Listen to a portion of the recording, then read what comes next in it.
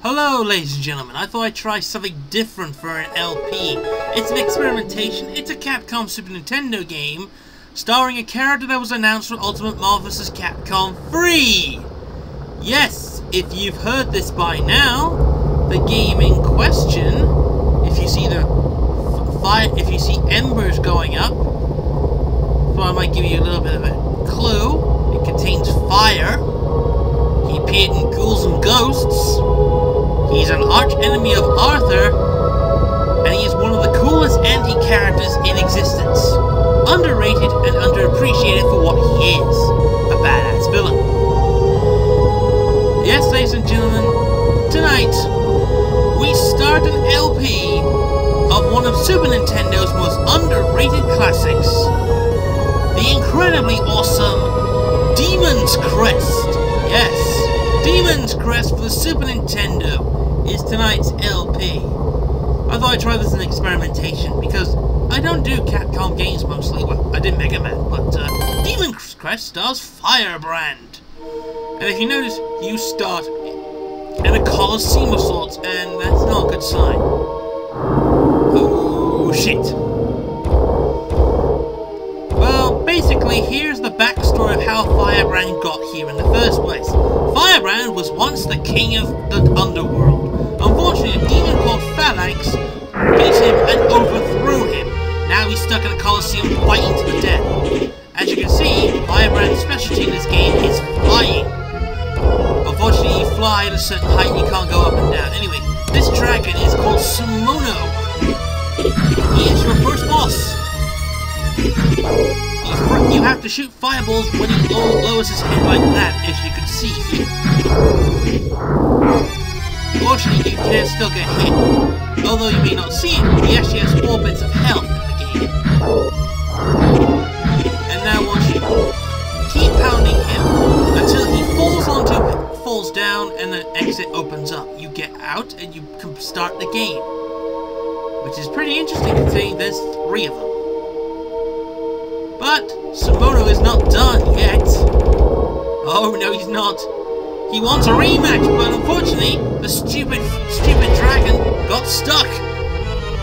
Silly demon dragon thing. Now you can kick his ass. Keep shooting fireballs at his head until his skin melts off and his skull drops. Yeah, he's dead now. And when you're done, you can pick up the health extension. You get a lot of these in this game. Anyway, Demon's Crest is one of the most infamous games out there. Due to its NES-like difficulty of stupidly hard. And if you know, Ghouls and Ghosts has a reputation for being fucking hard. Special. This is Capcom and their legendary. This was when Capcom were back in the day were awesome instead of being dickish like they're doing in the last 6 months. Because here, you can take on these rogue figures, one fire breath, and they just burn to death. After all, we are in the underground, which is basically a demon's world. And in the demon's world, everything is evil! Which is why except Firebrand is technically its king, and therefore he wants to reclaim his throne, Phalanx. Or Flanks, I can't spell his name. So, these are axe-throwing things take 2 hits. These small fire pits to recover 1 bit of health. You're gonna need these. And you pick up a map. Very important you pick up that map because it allows you to go anywhere. You have to pick up every item in this game. This is how Demon's Crest works. There are 3 endings. If you fail to get all the crests normally, you get the bad ending and you get overthrown and you get to repeat again. However, if you get an incomplete ending if you didn't get all the items. Collect every item, you get the good ending. Anyway, we're about to take on our next boss, the Hippogriff. Which is actually bloody easy as well. All he does is just swoop down and fire feathers. Watch out for these feathers. Feathers are very hard to control. So, just carry on. Good old Capcom music. See, you can easily take him down using the rapid fire breath. After all, you are Firebrand. Or Red called in Japan. Everyone knows him as Firebrand, basically. After a bunch of hits, he turns back into a statue. Once he turns back into a statue, headbutt it again to bring him back. So let's just do that again. Smack him. Hit him. Smack him. And now all he just does is dramatically die after you hit him. Once you beat him, he turns to stone again. Headbutt him. Oh, that's still a terrible, terrible death, even for a demon. And you collect the next health up. If I remember my game correctly, you get a lot of health ups in this game. Anyway, first level was the Colosseum, that was the cemetery, now we're at the cliffs. Which isn't really much, considering you can actually fly around opening bit. Well, my problem with this game is quite simple. You can't duck, and it's very hard to try and get an even balance if you want to collect items. Yes.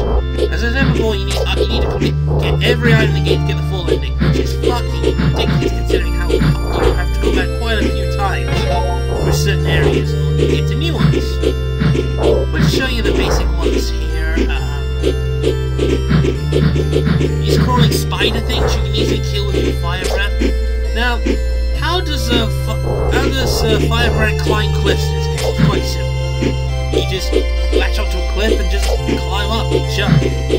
You'll probably see in a minute. Go down here, you'll get to find yourself a... Go down here, you find a valley. Alongside with the map you got, and there's pretty much those weird plant things which you can't climb on. So over we go. Gotta love the Capcom music. Right, that was the first part of the cliffs. Here come the real cliffs.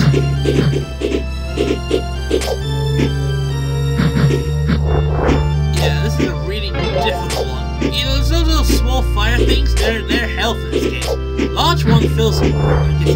Small ones take 1 health back. Large ones take about a bit more. About 2 or 3. I'm not sure, I haven't played this in ages. Yeah, it's true. I have beaten this game once. When I was very young, and it was pretty much still a hard game then. So, I'm going through my... I'm doing this as a constant reminder because Firebrand is one of Capcom's underappreciated characters. In fact, in a poll, he came 9th out of 17 established. Out of 17 established characters of Capcom, he came 9th. Considering he's in the top 10, he's still one of Capcom's original characters. Also, the fact that he's an enemy as well, Arthur, really helps as well. So, that was a vellum and an urn. Yeah, that was called a vellum, the other one was called an urn, I don't remember that. So, we're going to take on our first recurring boss of the game. This is Phalanx's General.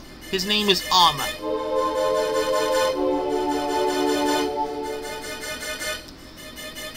I've watched your progress, and I'm glad that I shall be the one to put an end to your petty crusade. Says that I believe you have heard of me. I am Armor, flying douchebag, and I will be your executioner. Oh yeah, I've heard of you, alright. You're ground meat. Remember, Armor is one of the more is actually an easy boss. You can hit him while he's hovering. Don't hover yourself. You're a big target if you hover. So I've heard the jumping, shooting method. It's a lot simpler in this game. Well, for this part, because you'll be using a lot of hovering in this game, and you get a few things. So, keep shooting him, and he will do some pretty good damage. That's a very powerful attack. I think it's some sort of a laser. Yeah, sort of like a laser shot. I'll remember the next time. Anyway, avoid his attacks. Avoid his swoops, they do damage. 1 minute health damage. And you got it. That's the end of that.